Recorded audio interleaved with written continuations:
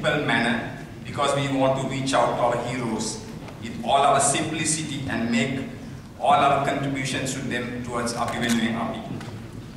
Some of us were born under different rule and others under a free sky.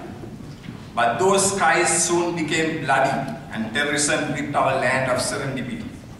Sinhala, Tamil, Muslim, Malay, Burgher, we all Sri Lankans suffered.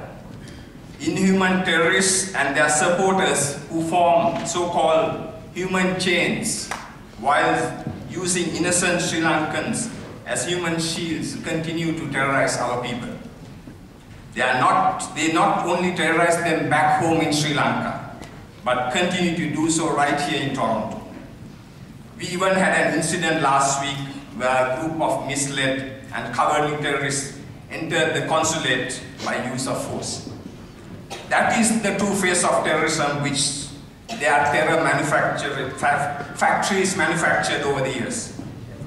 I take this opportunity to thank the government of Prime Minister Stephen Harper for his courage and determination. He and his government had the courage and the conviction to ban the Tamil Tigers and the WTM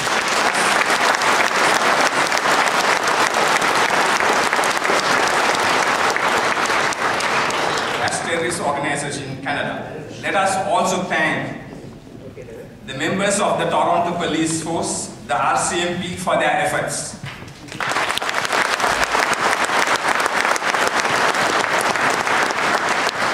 To me and to most of us, they are the unsung heroes who take great pains to maintain law and order and bring people together. And you can all, you know how much trouble they are taking these days. We all know what they are going through.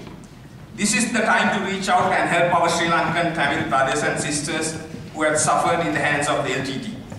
Even after coming thousands of miles away from home, we can give them a hand. We can show them the light is at the end of the tunnel. Let us all set petty differences aside and unite against terrorism as our forces continue to liberate innocent Sri Lankan Tamils in the north. I request all of you to help the government of Canada and its security establishment to liberate the innocent Sri Lankan Tamils living in Toronto. Let us also pay tribute to all those democratic Sri Lankan Tamils who continue to battle against LTT terror right here. I know most of you all are here. Thank you, friends, for saying out loud.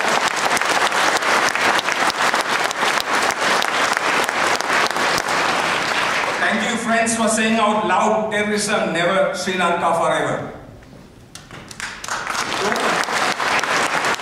Don't let terrorists and their sympathizers tarnish the image of Sri Lanka. If they tarnish the image of Sri Lanka, we all love our parents, we love our mothers, we call it the motherland, so don't let, because that's where you were born. Be it Canada or any country, we should not allow anybody to tarnish the image. Stand up to them with honor and courage.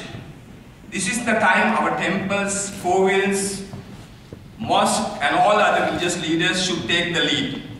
Let us stand united and rally behind them.